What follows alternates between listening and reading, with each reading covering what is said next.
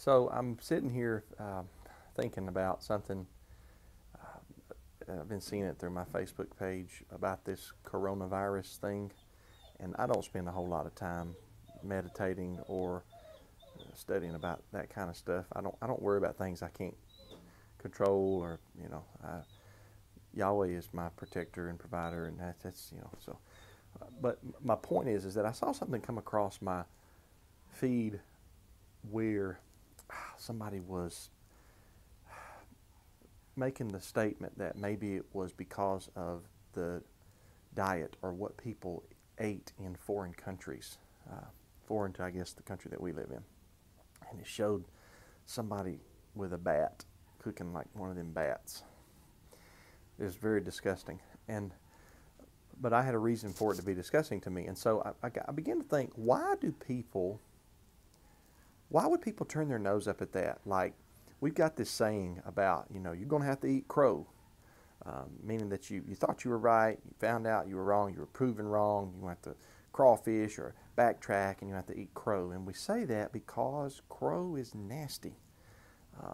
You can look up videos on the internet about people actually trying it out, and it's just nasty, So, but why is it that we wouldn't want to eat crow? We turn our nose up at crow, or we turn our nose up at bat, but yet we would eat, let's say, like a crawfish, or we would eat, let's say, like alligator. I saw some alligator jerky in a store not long ago. I thought to myself, what in the world are people doing? So, but yet we wouldn't eat dog. Why would we not eat dog? Why would we raise a cow from a little calf up to a big grown cow, bull, and then we would slaughter it for meat and have steaks? But we wouldn't do that with the dog. We wouldn't buy a little puppy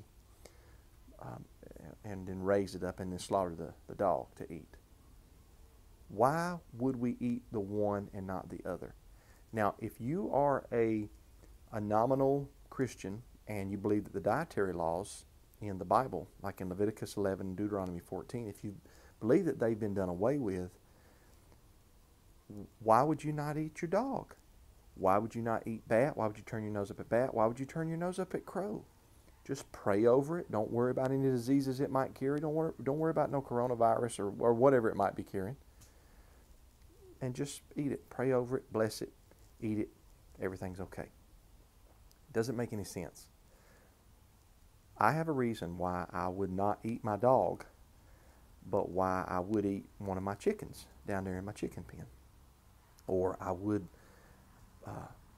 grow a calf up to a big bull and then slaughter it and eat it for the next year. And it's because Yahweh has designated in His law that certain animals are allowed to be eaten and are considered to be food, and other animals are not. And so if it's on the menu that Yahweh outlines in Leviticus and Deuteronomy, then I would partake of it for my meal. But if it's not on the menu, then I do turn my nose up at it, because it's not normal for me to eat that.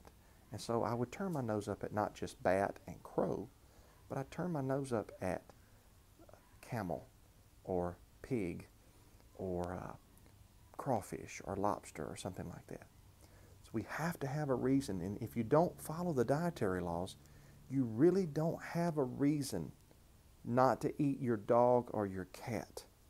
You will have to be backed into a corner and say, well, it's okay if we go out and slaughter the family dog or the family horse, and then we have a meal. We have to say that. This is the consequence of denying the holy law of Yahweh. Deny the holy law of Yahweh, and you have to say that it's okay to eat your dog. Something to think about. Have a good day. Shalom.